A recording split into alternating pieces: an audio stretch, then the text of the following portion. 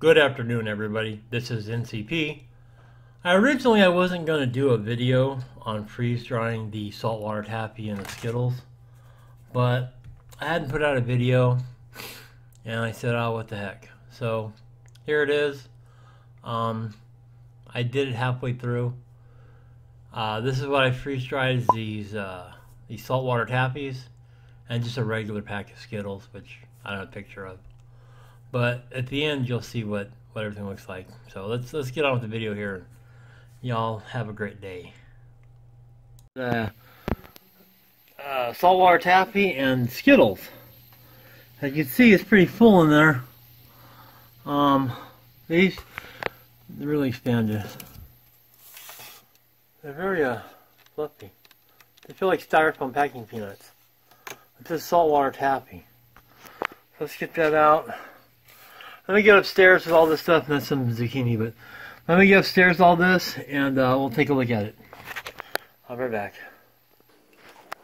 Okay, here we are. Hold on. Alright.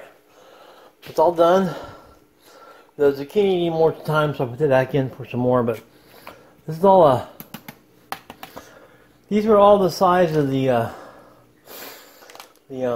Skittles. They all cracked open. Skittles look fantastic, I'll tell you. But this is saltwater taffy. Let's do it. It's hard now, like styrofoam. Let me take a bite of one of these.